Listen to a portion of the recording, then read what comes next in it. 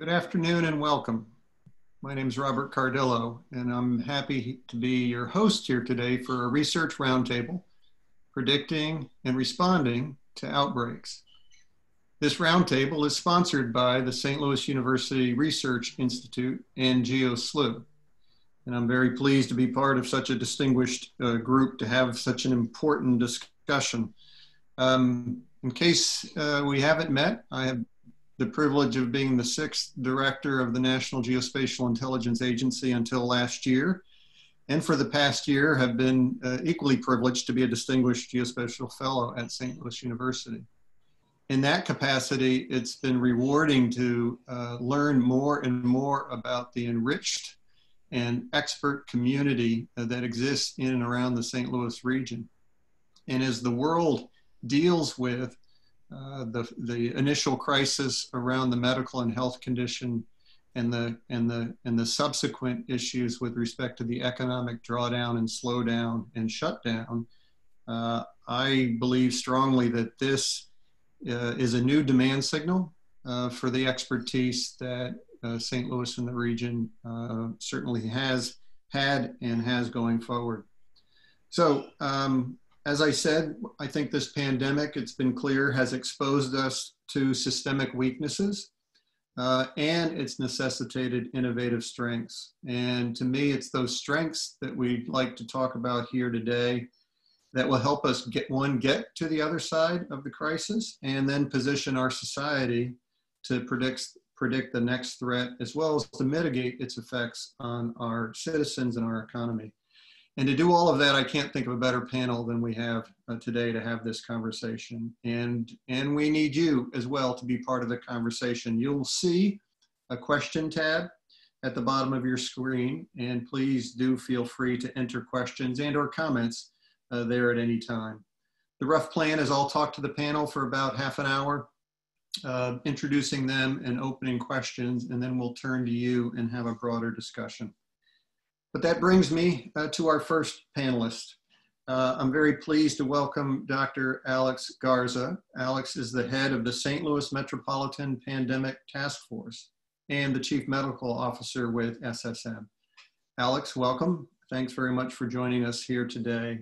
And I'd ask if you could start by giving us a quick progress report on how the response is going from your perspective. Yeah, thanks, Robert, and good afternoon, everybody. So I'll just give a really broad overview on how COVID-19 is affecting the St. Louis metropolitan area. So as most people that live in St. Louis know, we had a spike in cases fairly early on in the spring, or actually it was late spring, around the March-April timeframe. We peaked in late April, but have been in a steady decline since that time period, both in the number of hospitalizations that we've seen and new admissions, a lot of other parameters. We have seen the case counts sort of fluctuate, but some of that is attributable to testing paradigms, more testing coming on board, things like that. But when you look at one of the primary outcomes, which is how much stress is it putting on the healthcare system, we have seen a really steady decline. And that correlates, as you know, with the shelter-in-place orders and all of the other things that we've put in place in order to protect people, to protect the public. So right now, where we are, we've reduced our admissions rate to down around about a 15 or a 7-day moving average, which is what we use, is around 15. So 15 new admissions a day. Our hospitalizations have come down nicely as well. So much so that the healthcare sector has begun to go back and reopen to other healthcare deliveries, such as elective surgeries, things like that. We've been preaching all of those public health measures, wearing masks, social distancing, all of those things while we've been reopening the economy. And I think people have been very adherent to that advice, and it's paid off. Now, certainly it affects different parts of the community differently. We know from looking at the data that age, comorbid disease, and race all play a role in who gets affected by COVID. And because of that, we've seen predominantly the African American community has been has been hit much harder than other communities. And so I don't want to lose that in the conversation as well, that there are socio and economic factors that play into this. Overall, though, still doing well, Robert, and hopefully we can continue on that path. Hey, thanks, Alex, for that overview, but also thanks for everything you're doing. Truly, you're at the center of the response in the region, and really appreciate that. Next, I'd like to turn to a colleague and friend, Dr. Enbal Shakam. Enbal is the Professor of Public Health and the Associate Director of GeoSLU at St. Louis University. Welcome, Enbal, to the broadcast. And why don't you start by talking a little bit about what SLU, St. Louis University, and the Geospatial Institute has done to help address the COVID-19 pandemic in St. Louis and the region. Great, thank you for having me today. You know, in the work that St. Louis University has been doing, it's probably similar to lots of other universities, but we're really focused on thinking about from the virus to the satellite, really, because we're uniquely positioned to thinking about with colleagues at the School of Medicine as they're working to develop tests and treatment options and vaccine and test those in our community members. And we at the Health Lab at the Geospatial Institute are working on many different projects, and some of them are collaborative with that School of Medicine effort as well. But generally, we're looking how to best identify predictors around COVID as it's anchored in location. As Alex highlighted, the diversity and impact in the vulnerable populations that we experience in the St. Louis region, but also throughout the world, we're seeing who is more affected, and now what we're trying to do is identify why. We started by looking at mapping at areas that are at particularly high risk because of their chronic diseases and the rates of chronic diseases. And then we were able to look at really developing an app to monitor symptoms for employers and employees is what we originally were trying to do, rolling it out for people who are putting themselves at risk and monitor them symptoms daily. And so when we were able to develop and roll out this app, we're really identifying an opportunity also using technology to contact trace for people who find out that they were exposed or for people who are able to see that they were exposed to somebody for whom is now positive for COVID. So we're trying to complement the contact tracing efforts that are currently happening with our public health agencies. We're doing this on our campus as well as employees and students come back to campus. Further, we've been analyzing community mobility data throughout the region and the state. And so that really looks at using anonymized smartphone data and identifying what are the patterns of movement for our community residents. So we were able to use those data and complement them with COVID rates and seeing, okay, while we were under the stay-at-home in place orders, what were we seeing? Who was leaving their home and for why? What were the reasons they were leaving their home? So we were able to see the difference in rural and more urban communities. Even the suburban and urban communities were more similar than the rural areas. People were traveling farther in rural communities for work. And we recognize that that's usual, right? So ultimately people in urban communities travel less distances, and yet rural communities are traveling farther distances. And that wasn't such a concern when the COVID rates weren't really impacted in our rural communities at that time. Now it's shifting, and so we're looking at the patterns differently now. The other thing that we found with those patterns was really looking at why were people leaving their homes in certain areas in the St. Louis region, and they were leaving for full-time work. And so we identified what types of patterns of employment they included, things like healthcare support services and food services. And so thinking about those pieces in transportation. And so thinking about how are those really our essential employees in the time of COVID. They're not what employment looked like as essential employment previously. COVID has introduced this essential term for people who are working in grocery stores or working at support staff for nursing homes and that sort of thing. And so thinking about who is putting themselves at risk, we haven't really fully, I think the next step is to see how does employment serve as a risk factor in this pandemic, where previously it was a predictor of better health outcomes because being employed is better than not being employed. So that's a broad range of all the things we're doing, but it's just actually just the tip of the iceberg is what we've been working on. Thanks, Enbal. Well, it's not surprising. It's always good to hear that St. Louis University is continuing its 200 plus years of service-based mission work. And so thanks to you and the team for that. Our third panelist here today, another colleague and friend, is Jason Hall. Jason is the co-founder and CEO of Arch to Park, and very active in our community, bridging conversations from industry leaders to civic leadership, et cetera. So Jason, I know you've been in the midst of the debates and the discussions and the hard decisions that have to be made on reopening strategies and how and when to do so. Sometimes these decisions get framed as economic necessity or benefits and health. Do you see it as a one or the other, or how do you see weighing both of those? Jason, welcome to our panel. I appreciate it, Robert, and it's great to be here, and thank you for the opportunity to participate on the panel. I think it is important to recognize, the pandemic itself was an unprecedented threat to public health and the economy.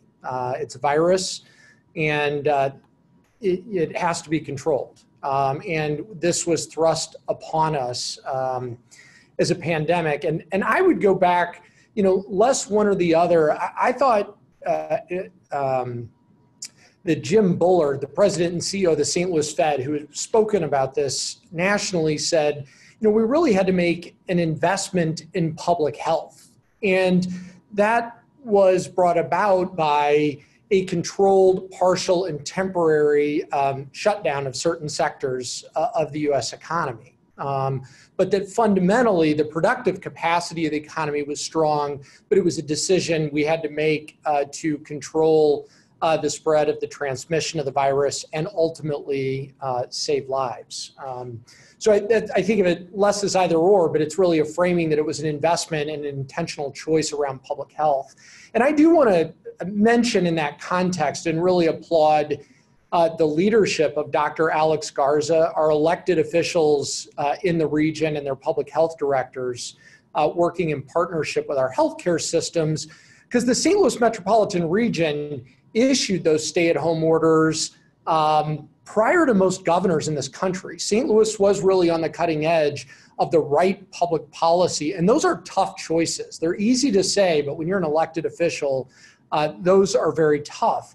And now as we enter the reopening of the U.S. economy, our understanding of the virus, our understanding of transmission and the underlying science and risk factors is getting better. And so I think we are finding and deploying policy that really demonstrates it's not public health or economy, it's really both in balance, and that we have to adapt for the economy to operate in the context of a pandemic, because we can't fool ourselves.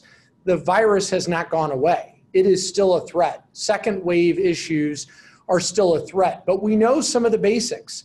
Social distancing 6 feet apart, washing our hands, the face masks, those basics go a long way in allowing us to reopen the economy and have an economy while still deploying really good, sound public health policy. So they are tension points, and we're learning how to keep those two in balance. And I think we know that if we can control those second wave issues through the good preventative measures that the pandemic task force on a separate part of that work led by Dr. Stephen Lawrence helped work in partnership with the business community to find reopening guidance and guidelines that we could deploy throughout the community in a structured way so that we could reopen while keeping the transmission low. I would point out, I think also, just as we can talk about this in broad strokes as I just did, but I would be remiss, in this environment to also recognize, as Alex did, the impacts that came about from the partial close down of the economy and the way in which we were reopening were not spread evenly. And they impacted small businesses and Main Street businesses often in a much more significant way. And we need to be mindful of that as we put in place economic policy to support them in reopening. Secondly, but equally as importantly, the literature and analysis that's coming out is it affected Black-owned businesses in a more significant way. So we know that that's the result of structural racism and other issues that we need to confront as a society, but it also reminds us, as we put in place policy to support those businesses in reopening, we need to be mindful that those impacts were not spread evenly, and policy equally needs to be tailored to those specific needs and impacts. Hey, thanks, Jason. Again, thanks for all that you're doing to help work through the crisis, and obviously for that very important reminder at the end that the virus impacts have been unequal, unfortunately, in a pattern that's got some history to it. And speaking of history, I'm very pleased to welcome to our panel Dr. Chris Tinson. Chris is the Director of African American Studies and an Associate Professor of History at St. Louis University. And Chris, I know, just given your academic standing, but also your community work, that you've spent extensive time with the local community. And I think picking up on Jason's close there, help us to understand how the pandemic has affected local communities, perhaps in ways that people may not appreciate. Thanks, Chris. Yeah, well, I'm glad to be here. This is such a learning opportunity for me, and I think that that's part of what this moment offers for all of us, quite frankly. As a starting point, of course, we want to give a special shout out to Dr. Garza and the work that he's doing, especially since he's a SLU alum. We got to give you some props on that.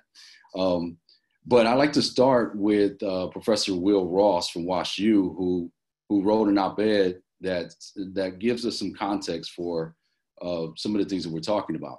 SARS-CoV-2, known as the novel coronavirus, is 2.5 times more infectious than the flu and 10 to 20 times more fatal, and thus more likely to overwhelm susceptible populations. We define susceptible populations as those who are unable to reach their full health potential because of social and structural barriers to health, including poverty, joblessness, inadequate housing, food insecurity, lack of access to affordable health care, and inadequate education.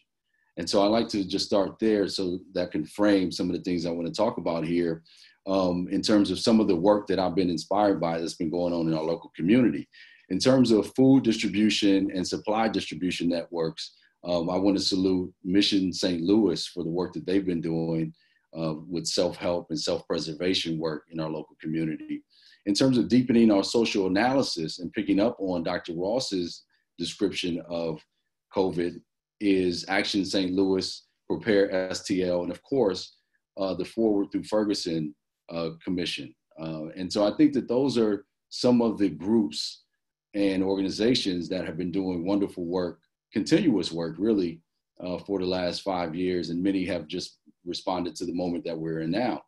But with special attention to what Action St. Louis and Prepare STL and others have identified, the question is, how are these communities, communities of color, Black communities, how are they overexposed to certain health risks? And what are these health risks? Asthma, food insecurity, or some would call it food apartheid, lead poisoning, vacant properties, mold exposure, air pollution, home energy costs, and of course, racism, structural racism.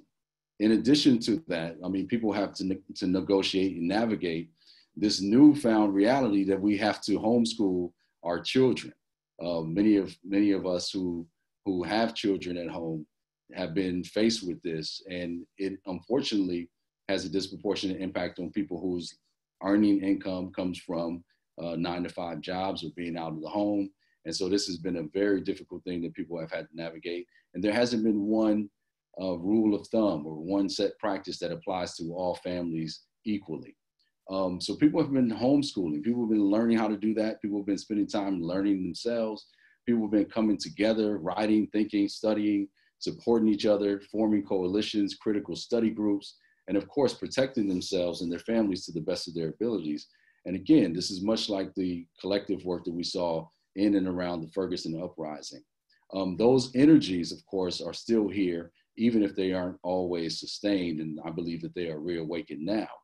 But I think more critically, there's a question of how we understand resource depletion and extraction in a both historic and chronic sense. So the fact that these things are rooted in history, but also persist in our present, and the way in which they impact local community. One area that we've found some intersection is around the Close the Workhouse campaign, where people have been identifying the potential for spreading of COVID in carceral institutions around the country, and also those within our local community.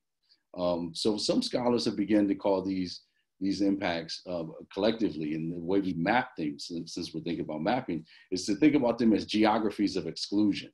And the violent and disruptive policies that have led to these geographies and mark these geographies of exclusion is something that we have to disrupt.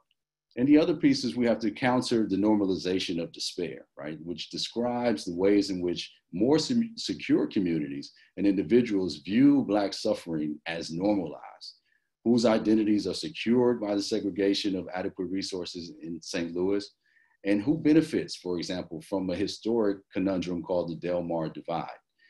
We know that this is not new by any stretch of the imagination, but because it's not new, we have to call it chronic. We have to call them reproduced. And it's that kind of security that reproduces and reenacts the insecurity that leaves particularly vulnerable populations perpetually exposed to social crisis. So I thought we'd begin, at least my comments and what I have to contribute, thinking about some of those questions. Thank you.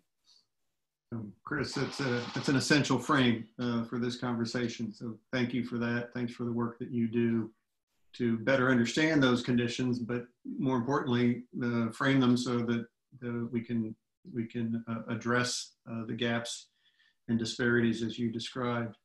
Rounding out our panel, very pleased to have Jared Schultz. Jared is from Esri, and he is the Health and Human Services Technical Lead.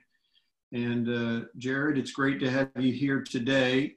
And why don't you start by helping us understand what is Esri's role in supporting government, academic, healthcare research that we've touched on today in the panel introduction, and any changes that you've already seen in your technology as we've experienced this pandemic. Welcome, Jared.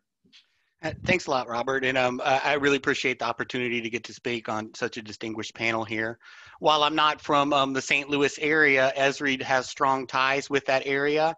Direct linkages with the National Geospatial Intelligence Administration, as well as the university. Esri is the largest GIS software and services company in the world.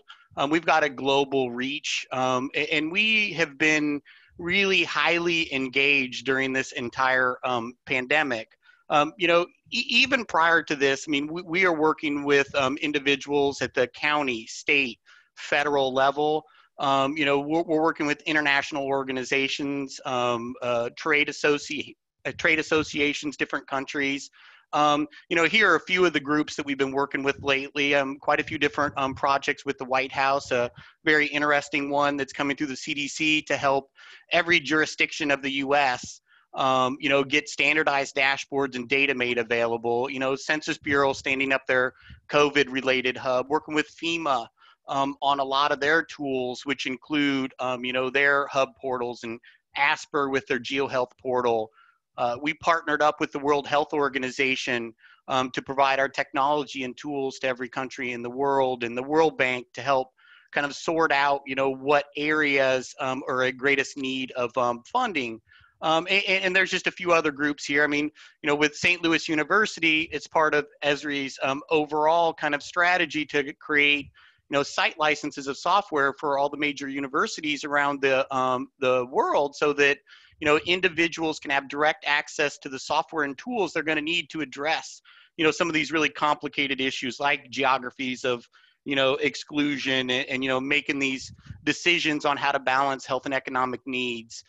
So we've really got a wide reach here, you know, both in the public and private sector, and it's really positioned us to help during this pandemic.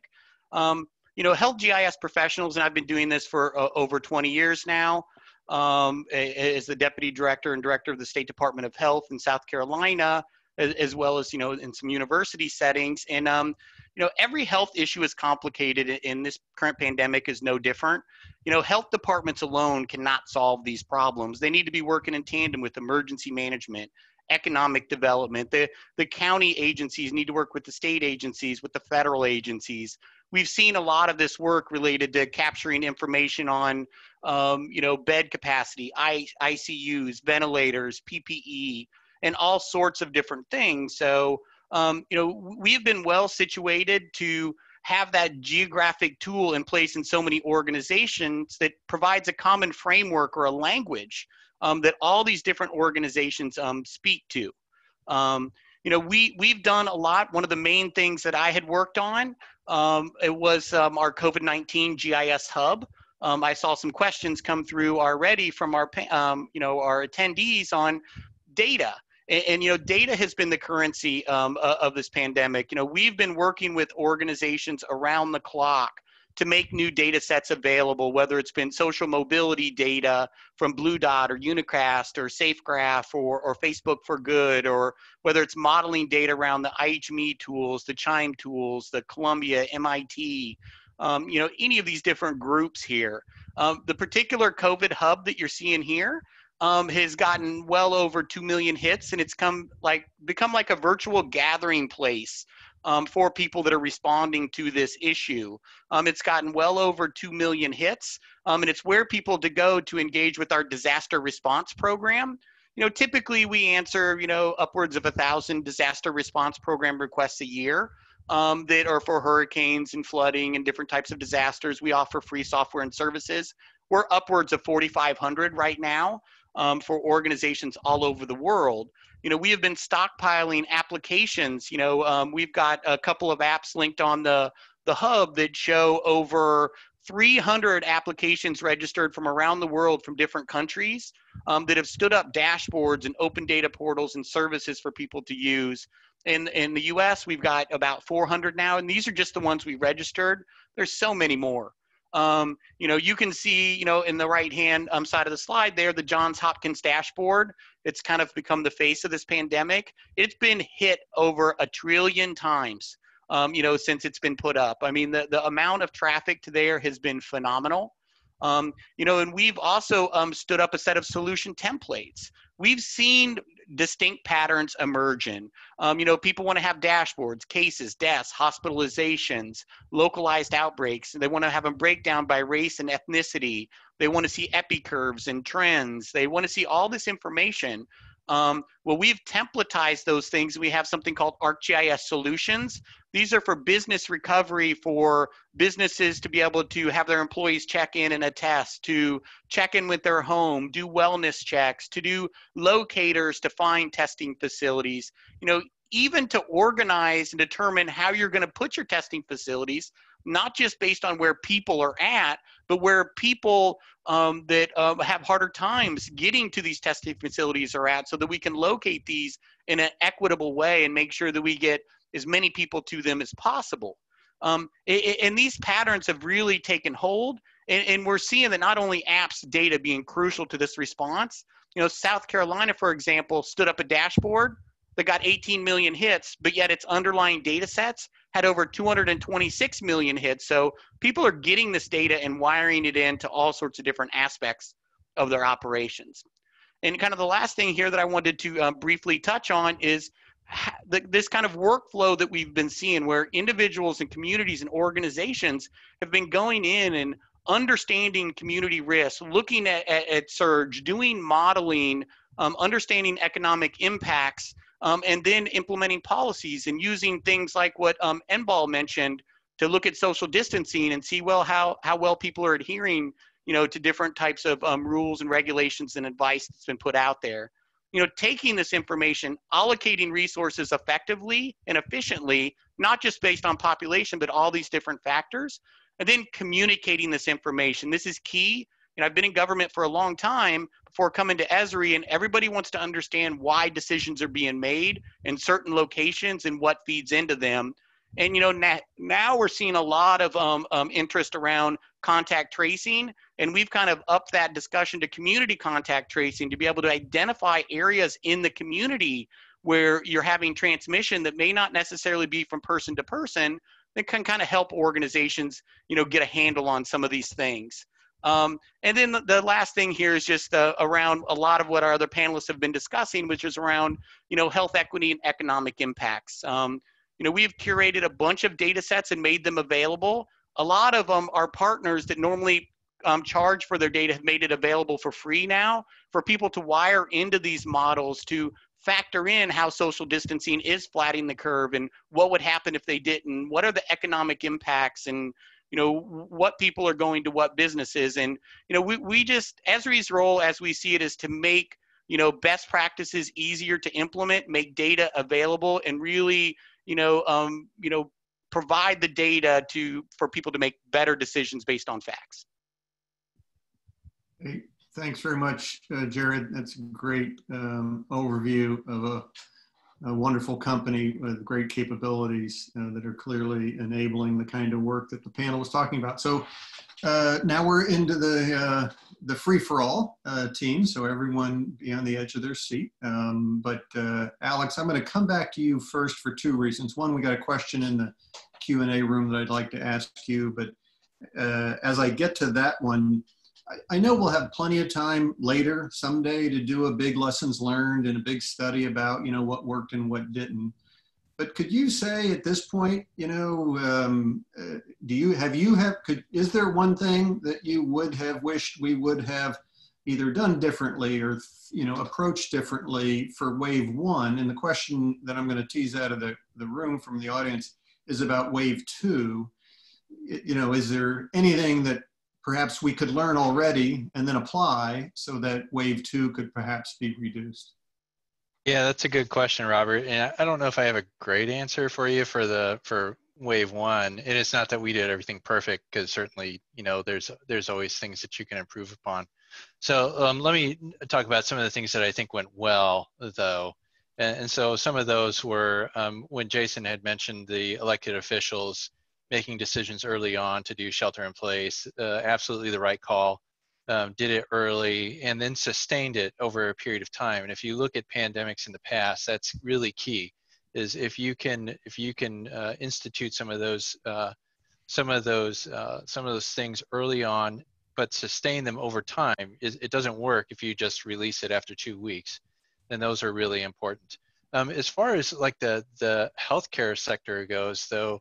There were, and I'm talking sort of globally now, some of the issues that were a challenge were, of course, testing, and I don't think anybody's, hasn't heard that. And so there were some stumbling blocks at both the national and at the local level as well about getting testing up and running.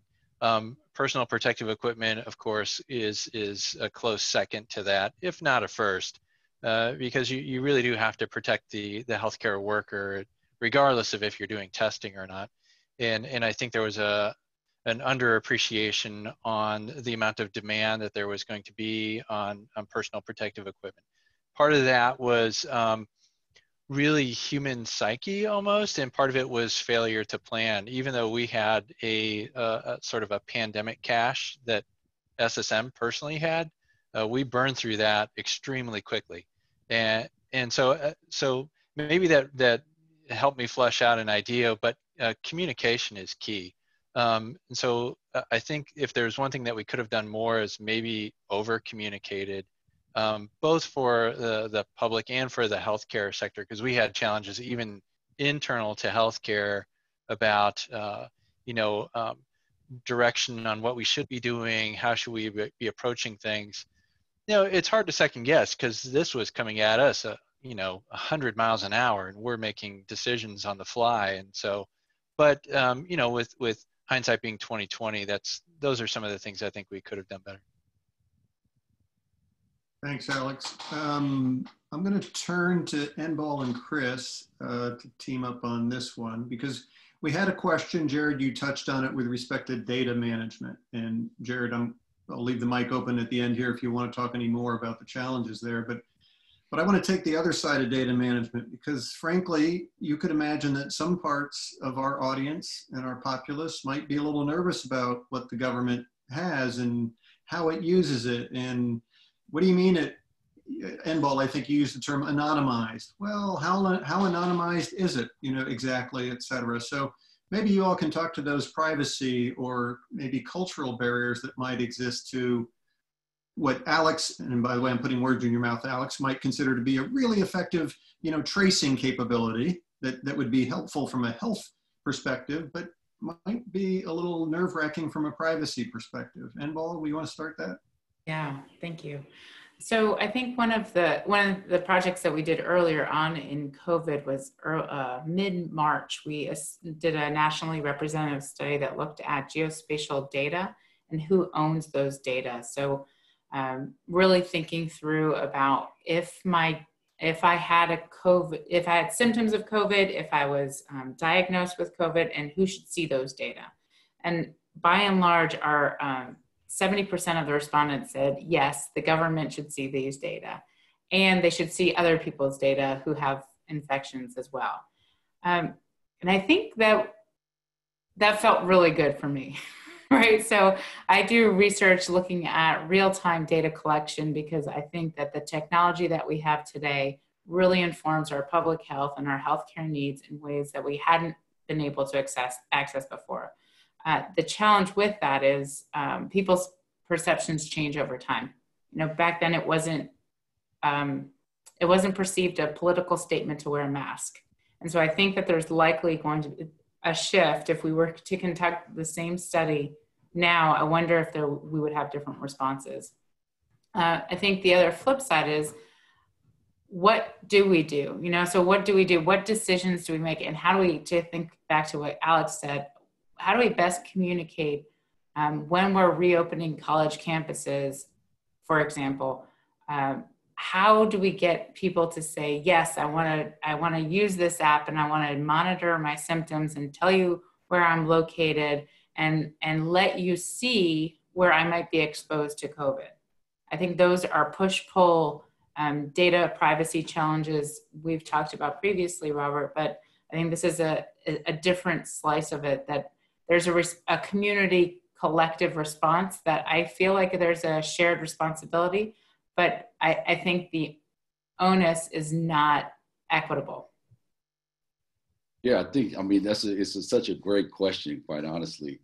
But I also think that this question of privacy is not just a cultural piece, right? This is a very American situation, which is the reason why we had trouble getting people to stay home. People's individual freedoms felt threatened. That's a cultural thing about American society. And so then we see the pushback now, where people started coming out protesting, regardless. Even before the protests around George Floyd, there was this energy of, we're coming out the house regardless, right? We saw this, people had stormed, governors, state houses and things of that nature across the country. So, but there is, in terms of people of color, there is a kind of basic common sense about this question, because the healthcare systems have historically failed our communities, typically. And so the idea that now we're going to go and say, hey, let's give over all this information, it strikes people as antithetical to their fundamental kind of just way in which they have to protect themselves. That's a condition of institutionalized racism that's been embedded in all of our systems, from the banking systems to the food delivery systems to the healthcare system. So that's something that we have to deal with. I think it's coming up now. But I think this question of privacy around contact tracing is just, people have to make decisions that are going to be to the benefit of the welfare of the communities as a whole, right? And so we're doing things like wearing masks, and we're doing things like getting tested, so that we don't endanger other people. And I think that the more we think in a collective sense, as people in this society, the better off we're going to be. That's why when I came back from Austin, Texas in early March, they had shut down South by Southwest, which drove some people crazy.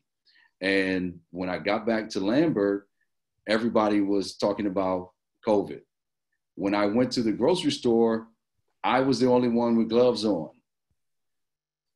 2 weeks later, everybody was in masks. Everybody was in gloves. And it was like a switch that happened so quickly.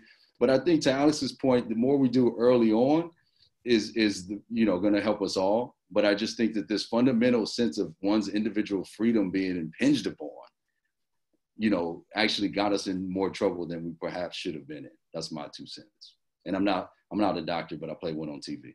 Yeah. Well, thanks, Chris. Well, good. I'm glad you brought up trouble, because I'm going to see if I can get Jason in some here.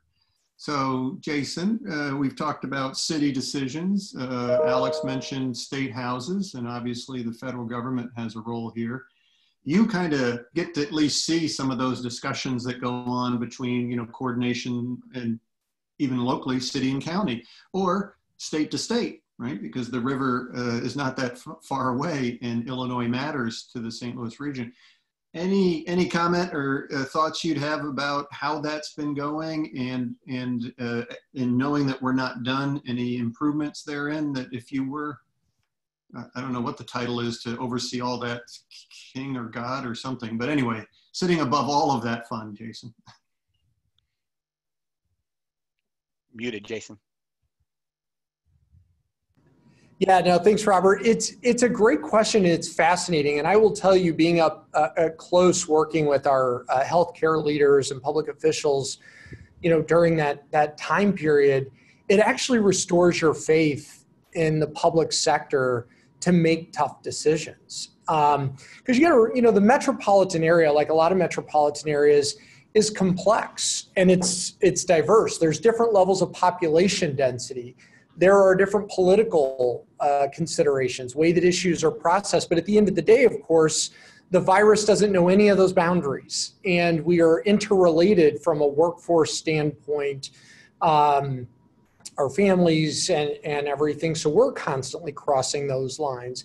So it is very difficult for, particularly elected officials that get elected within a certain geography, but to ask them to make really tough decisions, leadership decisions that transcend and suspend that boundary way of thinking. It's easy for us to say when we're not put before voters. I'm very sympathetic to that.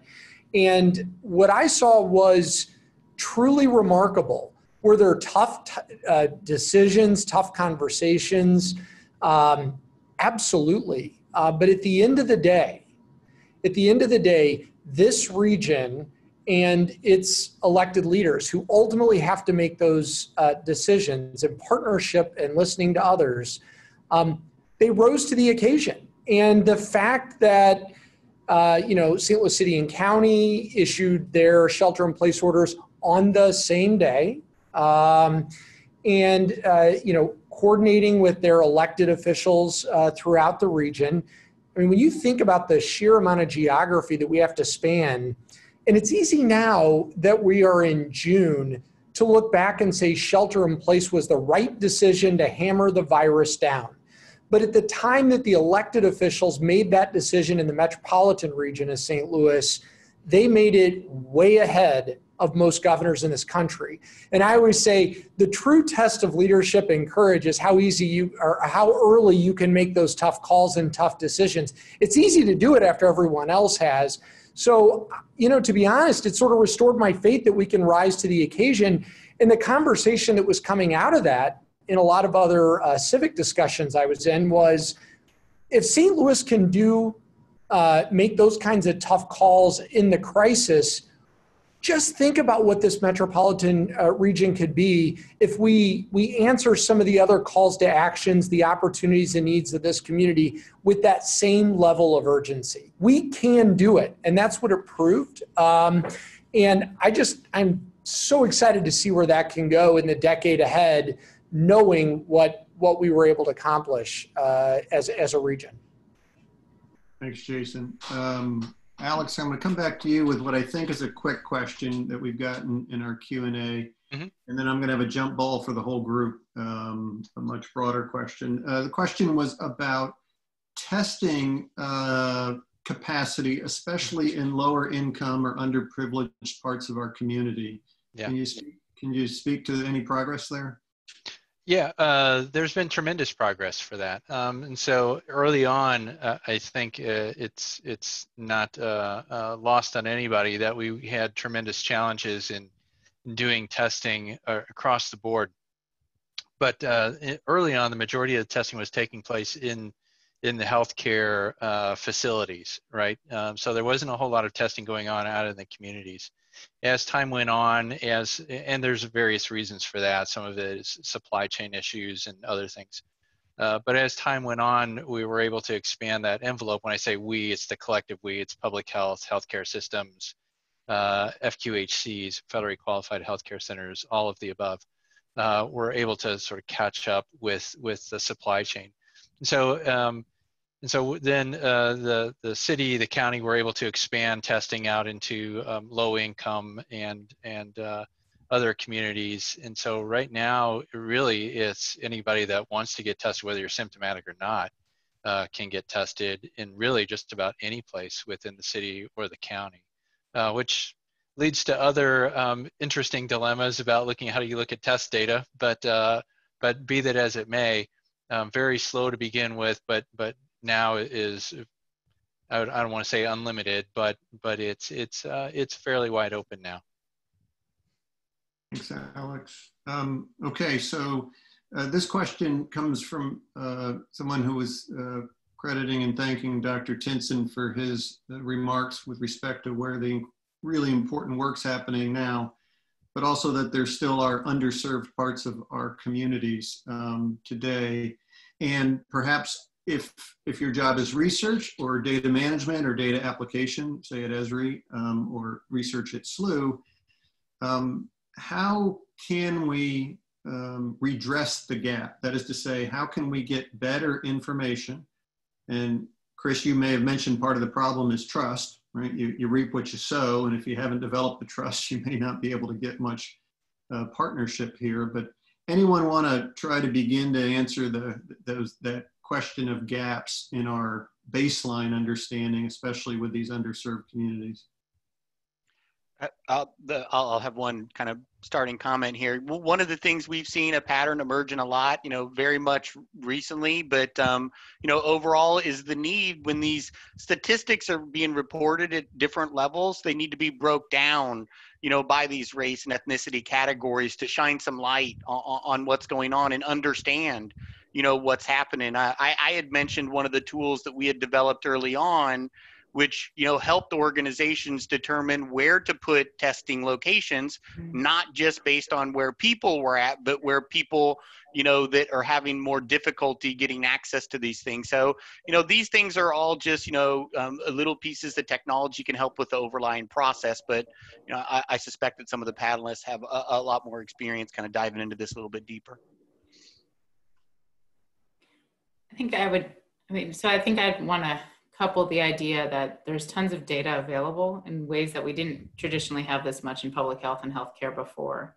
And so I think we need to recreate what we consider data in those silos and say, these are informing the challenges that we have, understanding the barriers and the protective pieces of our community so we can better understand and better identify where and how to do some of the work that we need to do. I think our underserved populations have been underserved for a really long time. This is just accelerated. Our COVID response is, the COVID in general has shown us this is what happens when we don't fix these problems that we've known that exist. And so I think I'm hoping Jason's right. I'm excited about opportunities to say, this is how we can do it differently. This is how we can create equitable employment opportunities that when you're put at risk, these are some safeguards that we can implement that say, this is not going to make you take several hourly wage jobs, or this is what a paid leave looks like. This is what happens when you're sick for your family. This is how we do better for our community members and for the jobs that they take. Yeah. And the one thing that I would add on there is it's a matter of scale. You know, I mean, I've been in Health GIS for a long time, and people always want to report things at the county level, and a lot of the details get lost, you know, unless you go down to the community level, and a lot of things get obscured when you average things out across large geographies. And so it's really important, you know, to, you know, dig in and understand the different geographies and the interplays between those geographies. And you know, I just keep coming back to, you know, Dr. Tinson's kind of, what was it, the geographies of exclusion. I think it's extremely important. Yeah. Yeah, I mean, I think, you know, this is that moment. Everything has been going fine in this conversation, and now I'm about to break the internet. Okay, so the question is, how can we invest, but almost overinvest? This kind, you know, just overinvest in where we know the gaps exist, where we know that there's been chronic ailment, chronic suffering. Is there a way in which we can overcommit ourselves? I don't think that we, as a society, not just in St. Louis, but as a society, have we over-invested? And I'm just using that term, even though it might not, you understand the gist of what I'm trying to say. Take what we think is needed and double down and continue to do that. And for me, that's a reparative justice framework more than it is a charity framework. And I think that is going to be critical to how we not just reframe and understand and educate ourselves, but really how we move into some structural transformation of these systems. And even if we do a piece at a time, at least we are working with a conservative effort that this is towards transformation and rather than Band-Aids. Because I think the next pandemic is going to have the same kinds of data sets attended to it, unless we are very intentional and allocate resources to redirecting that. Okay, we're now officially warmed up. Thanks, Chris, for that. Okay, since we've got that conversation going, let me see if I can open another really difficult one. Chris talked about homeschooling, right, and the challenges therein, both, you know, in the house, but also balancing that with work that may pull you out of the house. We got a couple of questions from the audience about school reopening. And Alex, you're authorized to take a pass if you'd like, but can you share some thinking about how we should think about the reopening of schools in the fall? Yeah, that's a really interesting question, Robert. And I was looking at the Q&A box there, and I think I know who put the question in there. So I'll talk with them later. But anyway, so so there's competing thoughts here, right? So clearly, if you've been in your kid's school, and I've been there for parent-teacher conferences, they're pretty cramped, right? And so there is no way that you could practice social distancing, at least in the schoolrooms that my kids are in. Kids are naturally social creatures as well, so they like to congregate, be in close quarters, and they're rather noisy too, so they talk a lot. So there's that aspect of not being able to do all of those things to reduce transmission. With social distancing, are you going to have them wear masks, things like that? So the other piece, though, is, and there's research that has just recently came out this week that said younger individuals are at low risk of having, active disease and acquiring disease, and they're at very low risk for morbidity and mortality. And so you have that competing interest as well. Maybe this isn't such a bad thing to send kids back to school. So I think what it's going to take is we're going to have to see where are we in the disease as the summer comes along. By that I mean prevalence in the community, right? And so if we're developing more immunity in the community, yes, that rhymes, but then we'll feel differently about it. If we can get testing up and running and have some really good protocols in place for screening, distancing, how is cleaning, all of these things, I think there is potential for a school to be open in the fall. And, Lord knows my wife would appreciate that as well. And so I think if we think about this and get some good procedures in place, coupled with the low risk to children, I think it's certainly possible. Well done, Alex. Thanks. Really, really weighty, complicated decision. We've just got a few minutes left for the panel. So what I thought I might do is go to each of you. And just fair warning, we'll go in the reverse order of introduction. So Jared, I'll start with you and we'll finish with Alex. And I'll somewhat re-summarize the question I gave to Jason. You know, we've all had our own experiences here, both personal and professional.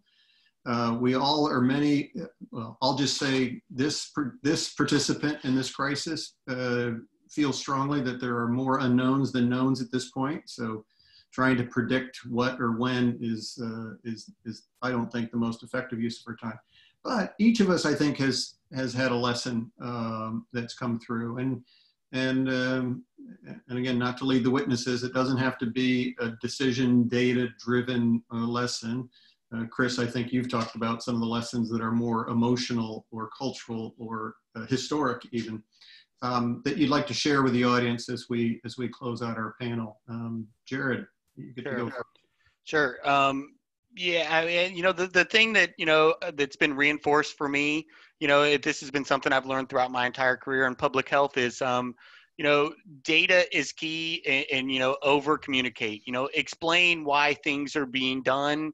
You know, people are heads down. I mean, just because you think somebody got some message or saw something, they may not. You know, people were very busy during this whole incident, and you know, what I've learned is developing like the hub that we stood up, where everybody could go that was responding to this and look at this hub and find the data they need, find examples about how their peers had been responding, see what different healthcare systems were doing, and you know, being able to emulate those tools and be able to communicate both, you know, with the public and the constituency, but with the other stakeholder organizations to work in tandem across these groups to solve these problems. I mean, I've just seen data is key, and you know, location is that one piece of data that's common that kind of helps tie these things together. Thanks, Jared. I appreciate that. Chris, the takeaway. Yeah, I've learned a lot just in this short hour that we've been together, so I appreciate you all, and I'm definitely going to be looking up your work around the city and around the country, and continue to do this work in lockstep with what we need. I think the reason I'm emotional is precisely because of how dire situation is for certain communities. And so for me, I'm gonna stay fired up about this issue and all of its tentacles and all of the things that it magnetizes, because it's important to see these things as interrelated. We have society that have things in silos and things are disconnected. So we talk about food insecurity without talking about predatory housing policy and things of that nature. Or we'll talk about prison industrial complex without talking about education and K-12 education. So for me, I like to think of these things as connected. I think I want to encourage our public to think more collectively and connectedly about these issues and to see how they relate. But they are rooted in history. I'm a historian, so I go there first. But I think that these are issues that if we're smart and intelligent and fired up, then we can actually make some headway on this in a very intelligent way. It might not be as swift as we need it to be, but nonetheless, we can work on transforming the society. Thank you. Thanks, Chris. I hope you're right. Jason. Yeah, I appreciate it, Robert. Obviously, I shared my views on the question about, you know, why I'm hopeful and how I think we acted as a region. We decided to create formal structure known as the Pandemic Task Force, which is like an intermediary to help, and recruited Dr. Garza as our general. And we were very lucky to have someone who I thought was particularly insightful on medical science, racial equity, and knows both the public and private sectors. I mean, we were lucky in this, we were blessed really to have Dr. Alex Garza there to lead this effort. Going forward as well, I saw one of the panelists ask a question about geofutures, and you know, we've talked a lot about geospatial technology being critical to how we get to the underlying and solving some of the underlying health inequities. And next week, this region is going to roll out its roadmap of how we are going to strengthen our role as a global leader in location and geospatial technology. What you will see that is different about that, not only are we as St. Louis going to express our ambitions for how we will be dominant leaders in innovation and applied geospatial technology, but it starts to get at the heart of some of the issues we've talked about on this panel, which is how do you do so in a way that promotes racial equity? And you're going to see in that a lot of intention so that we can start to spread the benefits of the growth and prosperity that we seek to create to more St. Louisans, and specifically to African Americans in St. Louis. And I think that starts to get at the economic strength and empowerment issues that will help us be more resilient as a community and be a more just society. And I think geospatial technology, because of the level of intention that this community, including people on this panel, folks that are listening, and Bobby Lankowski I saw in there, that have worked so hard to work through the issues of how you both grow an economy, but do so in an equitable way. And I think St. Louis is at the tip of the spear in the country, and GeoFutures is going to be front and center, and geospatial will be front and center on how we do that. Because if you can get to some of the underlying inequities economically, you start to solve for some of those challenges and the health disparities that are symptomatic of those economic inequities. Thanks, Jason. Glad to have you here. Glad to have you in this broader mix. Thanks. Enbol, some parting thoughts about the way forward. I'm just glad I'm not going last. Okay, this is tough enough. I had a plan and it just got thrown away. So I think of everything has a location lens, and I think everything has an impact on health. That's just the way I think. And so in the work around COVID, I think the work that we are challenged to do is urgent and collective, and the more conversations we have, we develop a better action plan. And so I think that I'm committed to, I already told Chris, we're going to figure this out. We're going to figure ways to work better together in across our silos to better inform the work and research and practice that we can implement going forward. I think the little bit that I can do in that space is my responsibility. Awesome. Thanks, Enbol. Alex, we'll leave it to you to close off the panel's comments. It's a lot of pressure there, Robert. So first of all, I'll pay Jason off later on for all the nice words he said about me. So thank you for that. So a couple of things.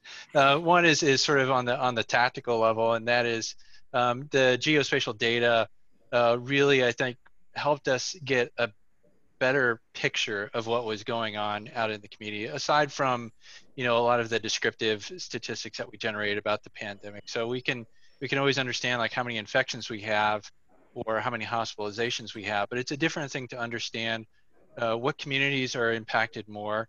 What are those things that we hadn't thought of, such as population density, travel history, job history, all of those things that really make a complete picture of who is affected by the pandemic. So, and that helps you make very tactical decisions on how you're going to approach things going forward.